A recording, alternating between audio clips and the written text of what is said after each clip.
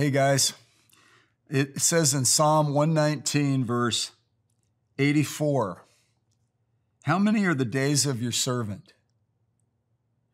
When will you execute judgment on those who persecute me? What an interesting question. God, how many days do I have? You know, it says in Psalm 39:4, Lord, make me to know my end. And what is the extent of my days? Let me know how transient I am.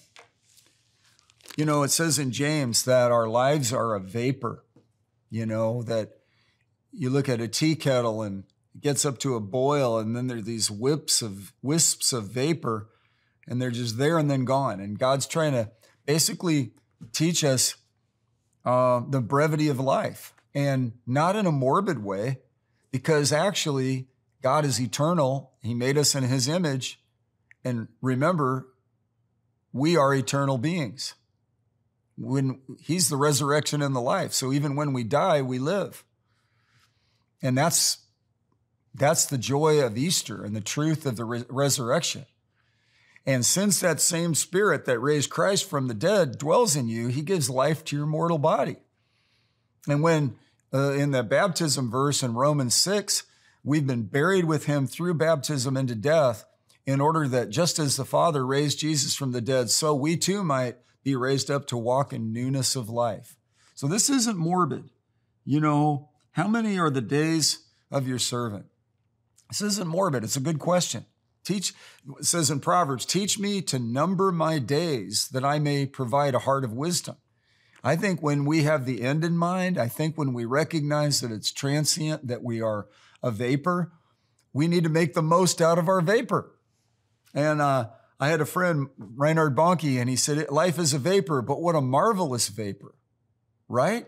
Instead of the conclusion of the French existentialist, life is empty, meaningless, and absurd, or like what Solomon, when he backslid, said in Ecclesiastes, all is vanity and vanity. It's like striving after the wind. That's a morbid way to look at life. That is not what's being advocated here. This question is, God, how many are the days of your servant? And he's talking in a context where he's saying, when will you execute judgment on those who persecute me? So he's like, God, when is this problem going to be over?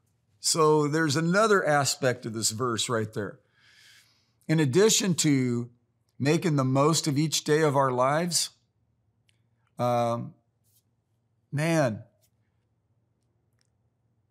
the midst of every challenge or conflict or trial, in this case, he's being persecuted. When are you going to deal with this, God? I mean, how many more days do I have to put up with this? I don't know. The psalmist is trying to cope,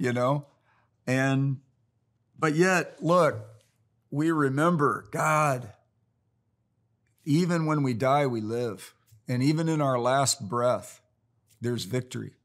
I was with a young man that passed recently, and he was a champion in the faith. He was a quality Christian. He's a great husband and a great dad, and a beautiful, I repeat, beautiful member of our church.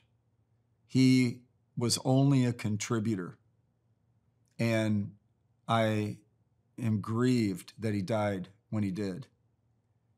His wife and his kids have been faithful in church. She's overcoming. They're overcoming. Beautiful people. He instilled something good in them. But to be absent from the body is to be present with the Lord. I watched him serve the Lord for years. I knew him as a single man. I knew him when he got married. I knew him as a father raising kids. And when he died, he was dignified.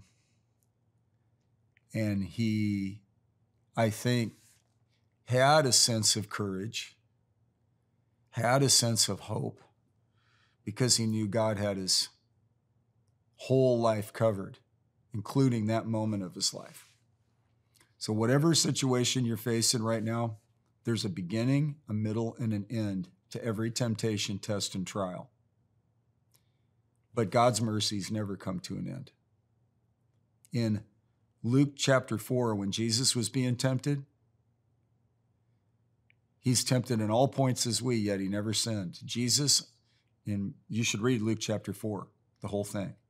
It's the beginning of Jesus' earthly ministry. The devil bombarded him with temptation over and over again. It was relentless. It was ruthless. Persecution for sure. And then it says something very amazing. It says well, let me read it to you because I want to quote it accurately. Because God's mercies never come to an end. And whatever you're facing right now, and I'm sure you're facing something, God's there for you. Listen to what it says here. It says in chapter 4, verse 13, when the devil had finished every temptation, he left him until an opportune time. When the devil had finished every temptation. So there's a beginning, a middle, and an end to the persecution, to the testing, to the challenges, to the trials. But God's mercies never come to an end. So the writer here says, how many are the days of your servant? Teach me to number my days. God, I pray my days would be saturated with fruitfulness, with joy, with your promises, with your word. Right before this, he says, even though my life is like, I've become like a wineskin in the smoke, I do not forget your statutes. How long? How many are the days of your servant? Well, Psalm 91, the last verse says, with long life he satisfies you and shows you his salvation. So whatever you're facing, whatever you're dealing with, I'm so glad you tuned in because I stand with you for strength, for encouragement, for enrichment, that God gives you supernatural help in whatever you're facing. God bless you.